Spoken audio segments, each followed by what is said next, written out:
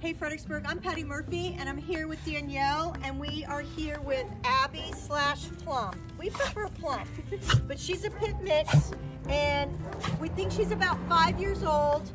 She has potentially, we're not 100% sure, may have had some food aggression issues, and she loves her Danielle.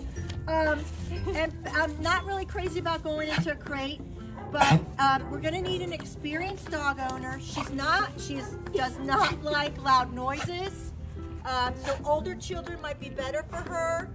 And oh, look at you, baby. She's just friendly. I mean, it's pretty obvious she likes who she's hanging out with, and that tail is just going crazy.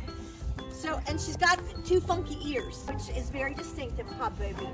This one kind of sticks up, and this one flops down. So she's just a good girl.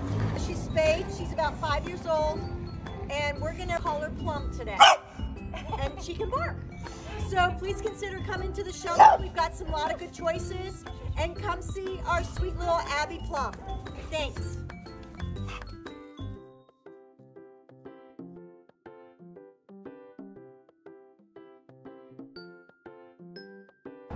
Hey Fredericksburg, Danielle and I are back, and now we're here with this sweet little no-name Beagle. She's about 6 years old. She is great with other dogs. We've got quite a contrast of temperament and activity level between this and little Miss Abby Plum.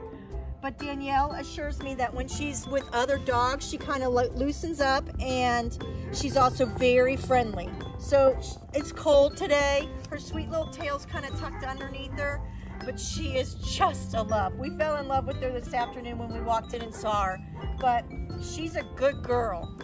Good with dogs, friendly, 6 years old, spayed, and she was a stray. So we don't know too much more about her, except she's just a love. So please consider coming and seeing this little sweetheart.